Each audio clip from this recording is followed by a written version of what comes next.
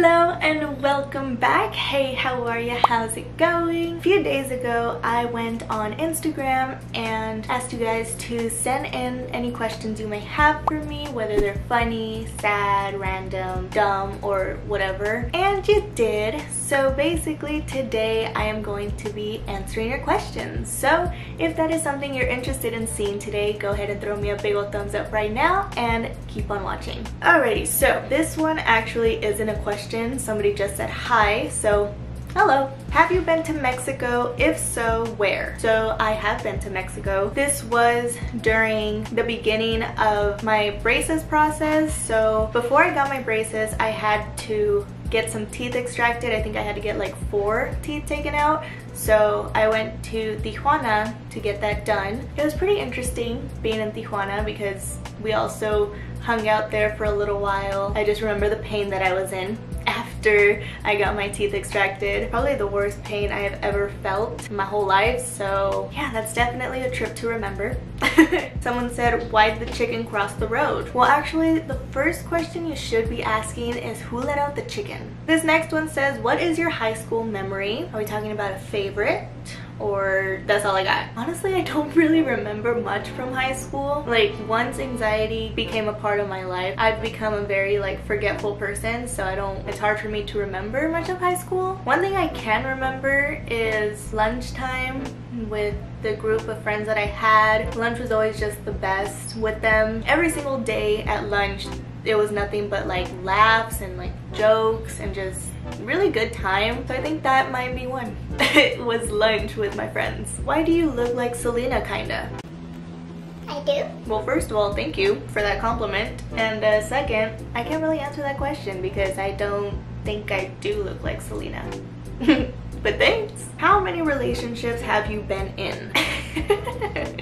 Okay, so this is kind of a complicated answer because, well, I've actually been in one actual relationship, but I also did like a little bit of dating when I was in high school. But to me, that's just like a school thing, kind of something that just stood in school because it never carried on afterwards, and I don't really speak to those people anymore. But yes, I've only been in one relationship, and that one I do consider to be an actual relationship because this person came around my family and we would hang out a lot. We would go on little dates and it carried out until after high school. So yeah, I'll consider that one a relationship. I am not in a relationship anymore, but we did stay as really good friends. So there's the answer. Just one relationship. Who inspires you the most? My parents.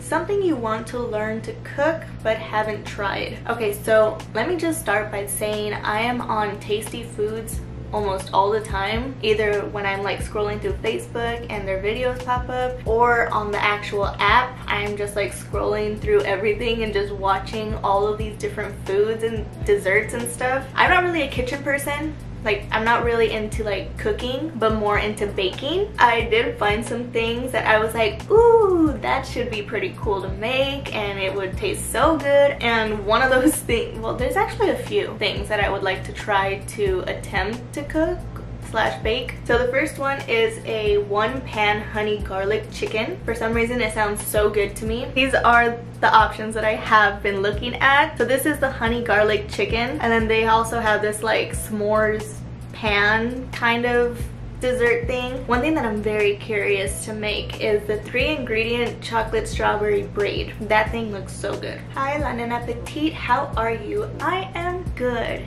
thank you. I know I gave you guys a mental health update, telling you guys how I was kind of like all over the place and wasn't really feeling all my best because of this whole lockdown situation. But days have been brighter and my mood has been lifted a little bit. Sleeping has been interesting. I have good days and bad days when it comes to that. Lately they've been on the bad side, but we're trying. But other than that, I've been pretty good. Pretty motivated to film and to get ready for the day, to make my bed, all that. So we're doing good right now. We are doing great. Okay, so this person did want to be mentioned. Their username is B_zlot_.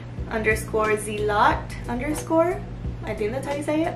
But they said, would you rather be an extra in a really good movie or have a big part in a really bad movie? Probably have a big role in a terrible movie, because that would initiate attention towards me for like another movie, and it would kind of like boost me up to better movies. I mean, big part in a bad movie, why not? Because if I'm an extra in a really good movie, no one's gonna pay attention to the extra. So alrighty, so to end today's video, the final question is, do you believe in a girl going after a guy after he left her? I am going to take it like this is a scenario where the girl messed up and the guy decided he was gonna walk away and move on. So if the girl did something wrong that the guy was like, you know what, I'm out of here, I cannot deal with this, then I'd say if you know you messed up and you really want to be with this person, then go ahead, take the shot. But if things don't turn out the way you expect them to, then move on. You know, live your life, focus on yourself, do better for yourself. Obviously, you can have that moment to cry or feel sad or heartbroken or whatever, but after you have that moment, then you can focus on doing better for yourself, taking really good care of yourself, correcting whatever it was that you did wrong. I don't know, journal, spend time in nature, hang out with friends, do something to just bring your mood up, work out, I don't know, take care of yourself, your health, and just simply move on, you know.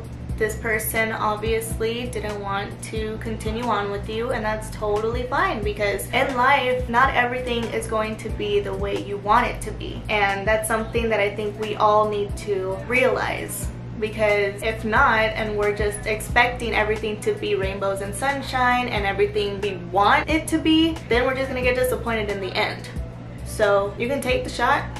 If not, then just let things be and move on with your life. I don't know if that answer helped the question. I have never had an experience like that, so in order to answer this question, I kind of try to put myself into that situation and get into like the whole feelings and things like that. If it helped answer the question, great. If not, I am sorry. But that is going to conclude today's video, so thank you guys so much for watching. I really hope you guys enjoyed it. Also want to thank you for putting in your questions. If you enjoyed this video and would like to see another Q&A video in the future, give this video a thumbs up. Comment down below any other videos you would like to see me do. Make sure those post notifications are turned on so you guys know exactly when I post my videos. And don't forget to follow me on Instagram, because when I am not here, I am over there. And also so you guys don't miss out on opportunities with videos like this. I love you guys so much, and I'll see you in my next video.